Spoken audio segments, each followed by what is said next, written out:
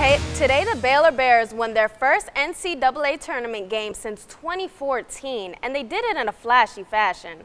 They are set to play USC on Sunday. That tops this morning's sports wrap.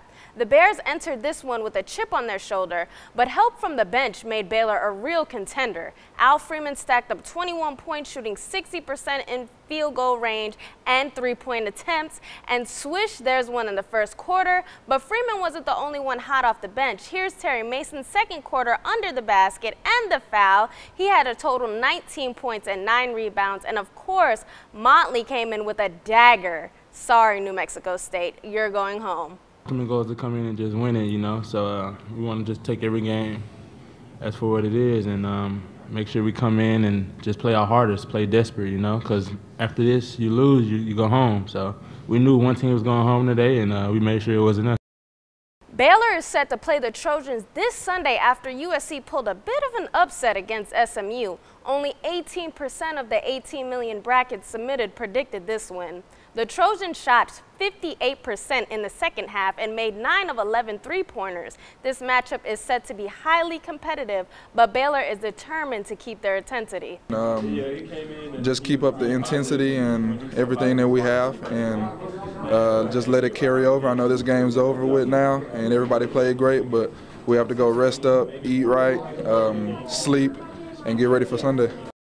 And the Lady Bears also joined in the victory of moving forward in the NCAA Tourney this weekend as they completely blew out Texas Southern 119-30. It was the largest win in tourney history. The Baylor Bears are going to the Sweet 16 after beating the USC Trojans. That tops today's sports wrap.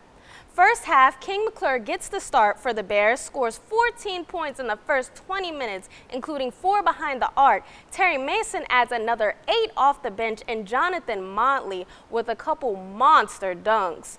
The Trojans would tie in the second half at 36, followed by Baylor's 72 Baylor run. But 33 minutes into the game, the Bears only had 2 points off turnovers. A Manu Lecomte 3 and the foul gives the Bears a 69-67 lead with 4:40 to play.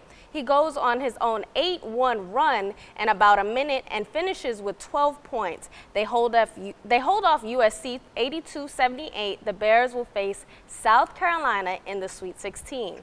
The Baylor Lady Bears won their 14th straight first-round game Saturday night. Their 89-point victory over 16-seed Texas Southern sets up a second-round date with the Cal Golden Bears. The 1-seed Lady Bears will take on 9-seed Cal today. Baylor is coming off a 119-30 win over Texas Southern, while Cal just squeaked by LSU last night, 55-52. Just like the Lady Bears, Cal has had its share of success outside of conference play. With last night's win, the Golden Bears are now 13-0 against non-Pac-12 opponents. They'll attempt to keep that streak alive tonight, but they know trying to pull one of the biggest upsets in the tournament will be no easy task. Tip-off is set for 8 p.m. at the Farrell Center. And Texas is taking on NC State in Austin. Winner goes to Lexington, Kentucky. Texas trailed most of the second half. Here's up 2 with 4 minutes. Mia Spencer, the tough lay-in, she had 31 points before fouling out. Horns regained the lead, up 1 with 11 seconds left, and Joyner Holm takes a huge charge there. The freshman took over the game, up 2 now. She tips it to herself and scores with 5 seconds left to pull it out of reach. The Texas Longhorns are Sweet 16 bound, 84-80 the final. The Horns get the winner of Kansas State-Stanford game on Friday in Lexington, Kentucky.